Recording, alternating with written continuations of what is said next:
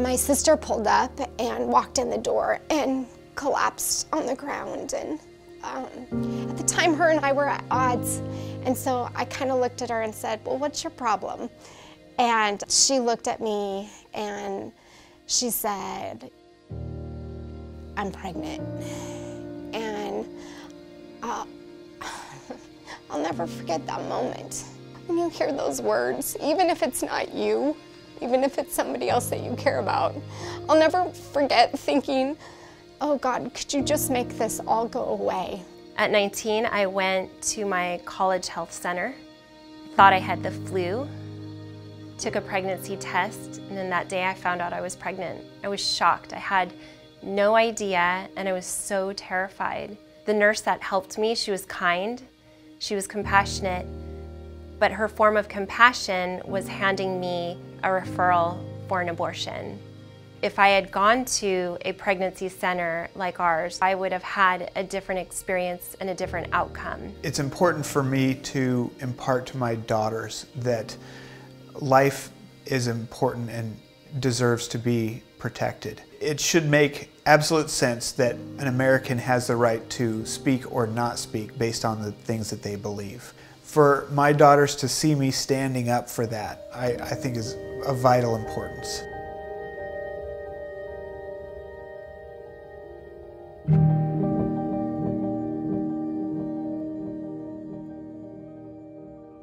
Pregnancy centers throughout the country are an incredible asset to our community. They are there because women need help. Many of the women that come into our clinic, they really have two questions on their minds. Am I pregnant?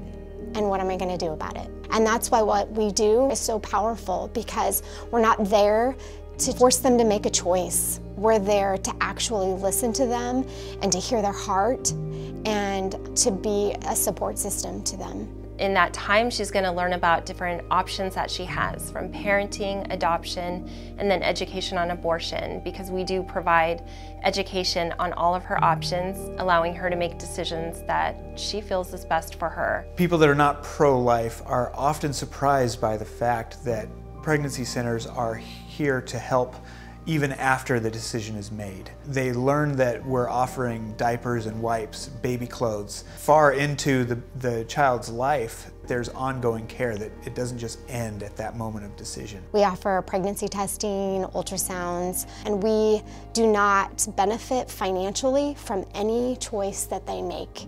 In fact, we work very hard to go out and raise money so that we can support women in the midst of this situation. I remember we drove past the pregnancy care clinic that was on the way, and they had this big banner, free pregnancy tests. And so I asked my friend to stop, and I was like, wait, can we go back there? And I want to go there instead.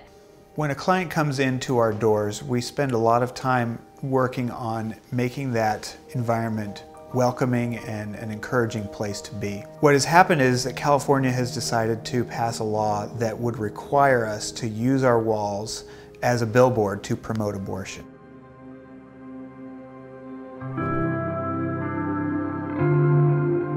The law is requiring us to refer clients or post for where they can go to get a free abortion. It goes against everything we believe in. We're a pro-life pregnancy center.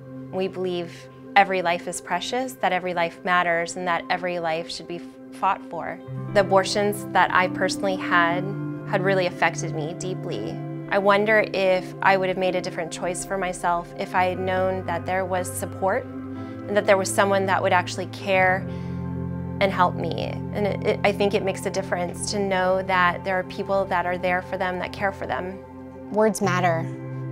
What we say to women in the midst of that situation matters in that moment. And the first thing they're going to see is a sign that says, here's where you can go for a free abortion.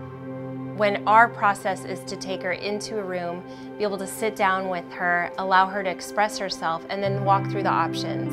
Having that message in our waiting room for them to see before we even have an opportunity to interact with her goes against the reason we exist. What they're trying to do is silence the ability of people who advocate for the pro-life position to be able to freely speak their message.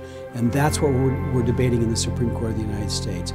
They're not trying to do anything other than facilitate people choosing abortion and forcing pro-lifers to be the facilitators for that message.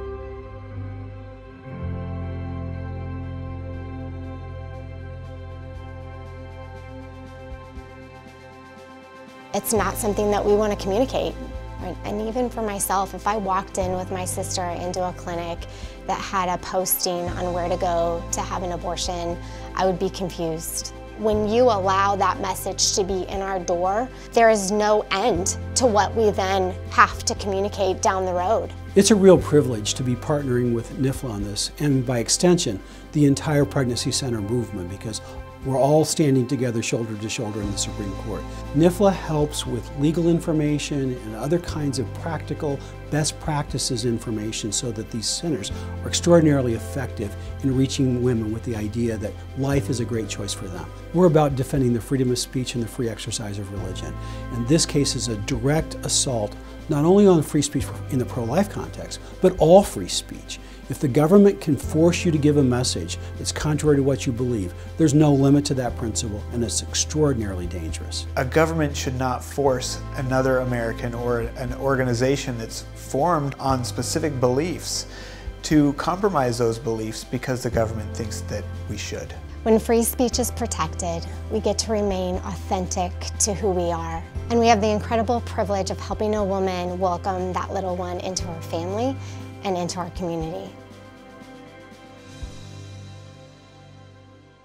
I mean, my heart was racing and pounding so fast, and I was like, it was all going to become so much more real to see a baby on that screen.